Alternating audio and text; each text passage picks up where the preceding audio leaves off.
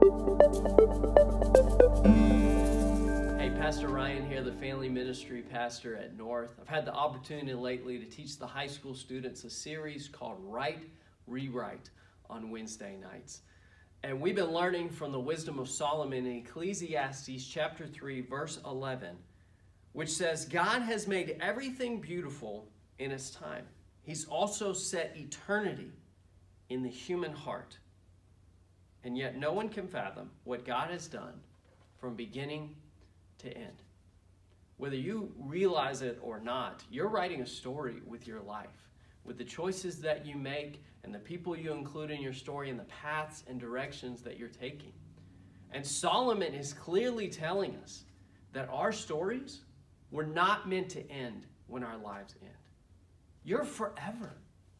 Your soul will last forever, and God has placed a desire for eternity in your heart. And the truth is that you will not be fulfilled with the things of this world and the things that you can amount here until you have lived a life that has eternal significance. But honestly, we're incapable as humans of living a life that has eternal significance when we make our story about us. But if we will surrender the main lead character role in our story to God and let Him be the one out front, in front of the stage lights, leading the way, and we're just a supporting character in His story, then we have every opportunity to live an eternally significant story. See, God has been writing a story since the beginning of time and before, and He will keep writing it. And if we will just surrender the lead role in our lives to Him, we will have so much more value and significance. Those good, great things you're accomplishing will mean more. And even your suffering will have so much more significance if you'll just surrender that lead role of your life to God. So often when we look at Scripture, we look at people who surrender their lives to God and we think, yeah, okay, I would like to do that if I can have a story like David. You know, I want to take down my Goliaths and I want to become a king and successful, or I want to live a life like Elijah who, you know, called down fire from heaven and raised kids back from the dead. Like, that's the kind of story that I want if I surrender my heart and life to God. But the truth is, so many people in Scripture surrendered their main story to God, and things got worse.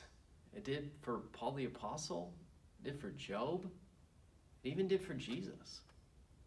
Jesus suffered the most in His life, and yet He had the most eternally significant story. And if maybe you're going through a hard time right now, maybe things aren't going great, but if you will surrender the lead role of your life to God, if you'll begin praying prayers like, God, not my will be done, but whatever you want done, I'm all in, then your suffering will gain so much significance. It won't matter if things go good or things go bad.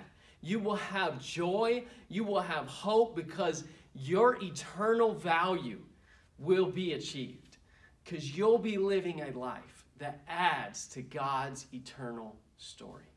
It's never too late to let God write or rewrite your story. I'm challenging you today.